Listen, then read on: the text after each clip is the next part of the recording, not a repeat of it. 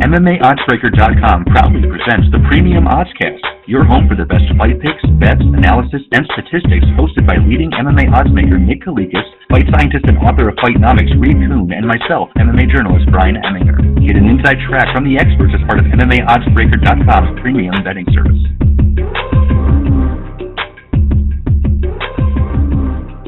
Welcome to part 2 of the Premium Oddscast, presented by 5 Dimes, your home for the best MMA bets, straight from the source, MMA Oddsmaker Nick Kalikas. I'm MMA journalist Brian Heminger, here with you today to discuss our upcoming plays for tonight's UFC Fight Night 33 event. Before I get to that, let's briefly recap last week's bets. Hopefully you were tailing our plays because we had a pretty big night.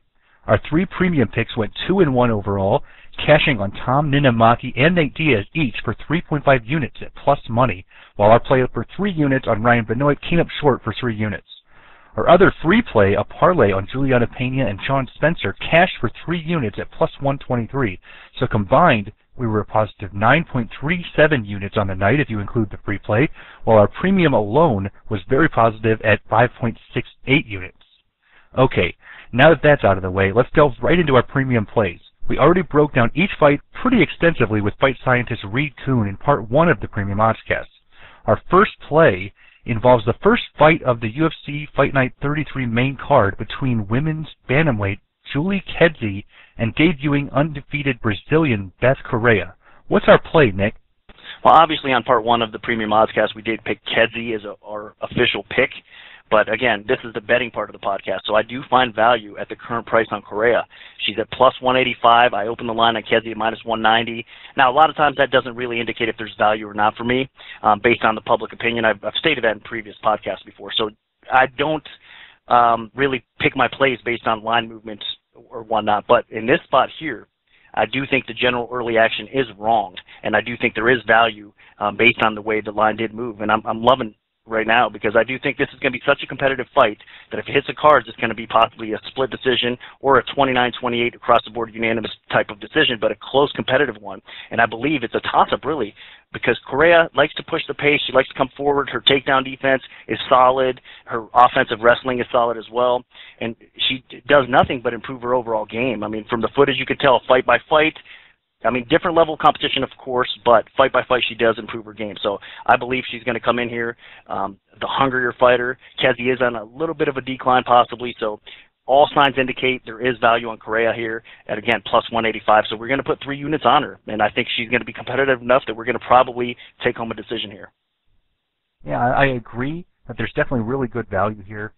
And you got to remember, fade the women's MMA pioneer. We've seen time and time again these women that have been around the sport for a long time. Now that it's time for UFC to start picking up the division, their other fresh blood is coming in and, just beating them up. Rosie Sexton, Kedgie's on a 3-fight losing streak herself. You just look down the line. Even Shayna Baszler on The Ultimate Fighter. It's crazy. So, you can't discount that fact. Fade the women's MMA pioneers. I hate to say it because I love women's MMA, but it's something that makes a lot of sense right now from a betting perspective. Now, moving on, we have 2 guys from The Ultimate Fighter Season 17 taking each other on. First pick from Team Jones, Clint Hester, against the last pick from Team Jones, Dylan Andrews. So what's your take on this one, and what's our bet? Now, this is a spot that I did straight out pick my bet here. It's going to be Hester for 3 units. I do like the price at plus 130. I know that it's going to be another competitive bout. I know that Andrews is, again, probably the more well-rounded, the better overall fighter. But I just like, again, Hester's improvement. I think he's going to be able to control where this fight goes. He's not going to be spending much time off his back, so I don't think there's going to be much threat of a submission as far as Andrews goes. And I think on the feet it's going to be competitive. I know Andrews can deliver some punishment, but I like Hester a little bit more. I think his boxing is going to be sufficient enough, and I think, again, his damaging elbows and knees are going to come into play as well. So I think he can win at least a close decision, and again, at the price, plus 130, you got to go with it. So 3 units on Hester. He can win a close decision. He can win by possible stoppage as well. I do see some value in him, so Hester's the play for me. Mm-hmm. And we all know, Hester's biggest weakness is the ground, and that's just not one of Andrews' strengths. So, if Andrews wanted to take advantage of that, I don't really think he could. This fight is probably going to take place mostly on the feet, maybe against the fence a little bit, but, if they're stuck standing, I think Hester more than can hold his own here and, probably, outwork Andrews. Well, that does it for our sides. Now, we're going to move on to some totals here that we really like. Nick, what are you really thinking about with this Ryan Bader, Anthony Perosh light heavyweight fight? Well, I mean, I do see some value. Right now the total is sitting at 1.5 under around minus 160 or so. So got to recommend a 2-unit play because I do think that Bader's knockout power, his wrestling, in combination with Perosh's chin and his age factor, I mean, is not a good thing at all. And not just that. I mean, the safer bet here also is if Perosh does happen to pull off the flukish stuff that he did kind of against Vinny, not taking anything away from him, but if he does happen to rock Bader, catch him, maybe rock him and catch him by sub or something like that, and it goes under, you're a little bit safer there as well. But ultimately, I do believe that Bader's going to knock out Perosh. He's a better fighter. Again, overall, I think he's going to have what it takes to keep this fight up, and he's going to deliver punishment. He hits like a truck, and Perosh's chin is not going to be able to take it. So under 1.5 rounds. Right now, the price is at minus 160. We're going to do it for 2 units. But, of course, by the time we post our plays, the line could change a little bit. So make sure you guys do pay attention and follow the exact unit sizes and the exact lines that we do post on the premium page there at MMAOddsbreaker.com. Yeah, and this also goes back to the times where, Ryan Bader had a tough fight, and then they follow it up, basically giving him a rebound opportunity, or, after he had a loss, a rebound opportunity against somebody that's just not on his level. After he lost to Tito, which, he probably should have beat anyway, but after he lost to Tito, he faced Jason Brills, destroyed him in a minute 17. After he lost to Machida, they give him Vladimir Matyashenko, he destroys him in 50 seconds. So, after this Glover fight where, he was competitive with Glover Teixeira, they're giving him Anthony Perosh, who, is a very, very beatable opponent. So, and as you say, the under also saves us in case Bader does get clipped because, his chin isn't perfect. So I really like this play. Now, we have one more, and it is Mark Hunt, Antonio Silva. So what do you like about this one? Well, we all kind of discussed it on the first part of the podcast, which we said we like the under here. I think that both these guys are extremely talented heavyweights in what they do. And Hunt hits like a truck, no doubt about it. Silva has a suspect chin. We all know that as well.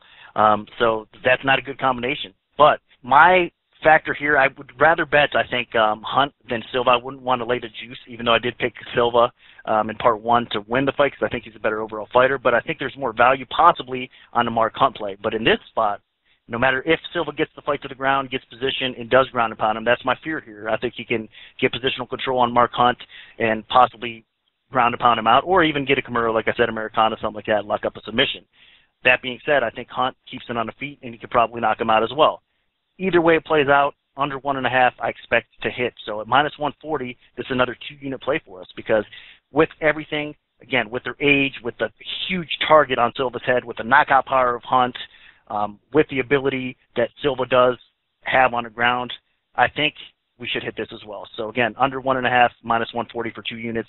I do like both of the totals, and I think there's a good chance they both come through for us. Oh, excellent. And, there's not much else I can add. Antonio Silva has a very hittable face. He's got a really big head, and he doesn't have a great chin.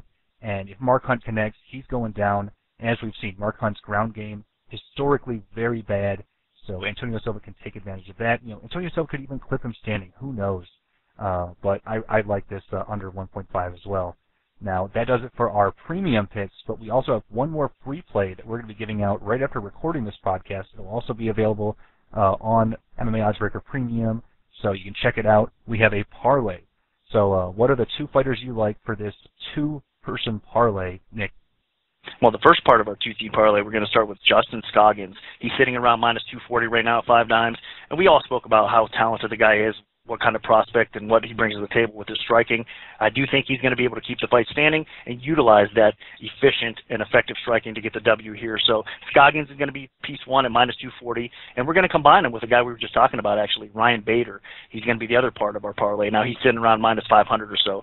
And we did give out the under, of course, in the Perosh-Bader fights as far as the premium play, and I do think Bader's going to get the job done. I don't think it's going to be Perosh coming through with a W here. So I think we're pretty safe to say he's going to be able to, again, keep the fight up and land that knockout power and land that knockout punch over Perosh. So a 2-team parlay with Bader at minus 500 and, again, Scoggins at around minus 240. It's actually going to be minus 142, combine the two, so it's going to be 4.29 units to win 3 units for our free play. All right, excellent. And these are both plays that we have a lot of confidence in. Both guys are not just expected to win, but in my opinion, I think they're both going to dominate. So look for them to not only win, but win impressively. And that does it for all of our plays, but stay tuned to @Premium Oddscast on Twitter. We're going to be giving away a couple more free plays the rest of the weekend. They won't be on this Premium Oddscast because the events are taking place on Saturday, so we'll probably be giving them away maybe tomorrow or later tonight. They'll be for the upcoming Invicta event and for World Series of Fighting. So a lot of value there. So stay tuned to @Premium Oddscast on Twitter. So that does it for tonight's part 2 of the Premium Oddscast. Thank you guys for listening. Happy betting, everybody. For myself, Brian Heminger, and MMA Oddsmaker Nick Kalikas. This is the Premium Oddscast signing out. So long, everybody.